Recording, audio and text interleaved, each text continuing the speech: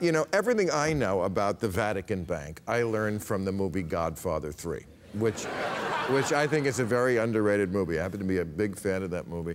But one thing I learned from your book that I didn't realize is that the Vatican Bank is actually very recent. Whenever you hear Vatican attached to something, you think, oh, it must go back to the 5th century. No, it goes back to what, World War II? Just to World War II. That's what I loved about this when I got into it, is here you have a 2,000-year-old institution, and they were really Pope kings. They ran their own empires for a long time. The Borgias, for those who have seen the series, they had 15,000 square miles of central Italy that was their empire. They levied taxes, and then all of a sudden they lose that. Italy gets united, they get reduced to this little postage stamp piece of property, Vatican City. But their own sovereign country. But not yet. So in 1870, they're not sovereign. They're just then head of the Catholic religion, the biggest religion in the world.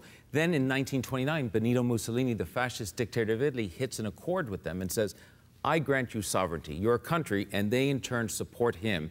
And that's what gives them sovereignty back. And then they have the rights as a country. And in the middle of World War II, the financial wizard who's running all of their money, because Mussolini gave them about $1 billion to make up for the loss of the Papal States, creates the Vatican Bank right in 1942, because he knows that the British and American intelligence units are looking to stop countries like the Vatican, these tiny little sovereigns, from doing business with the Nazis. So he says, if we have a bank, a cross between a central bank and a Wall Street investment bank, we're off the radar. They can't follow us. And that was the start of the bank that's been this scandal-ridden, plagued place. And it really was, I mean, I think from what I read in your book, that it was a lot about the fact that they were looking to sort of get the pressure off them for not talking about the Holocaust. And I don't think people realize this. A lot of the Nazi hierarchy was Catholics.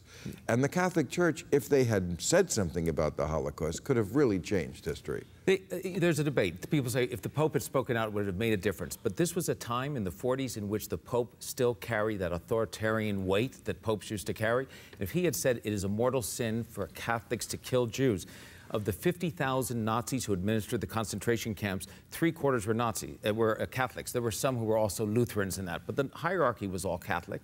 They revered the state, but the church was most afraid of the Bolsheviks, the Reds.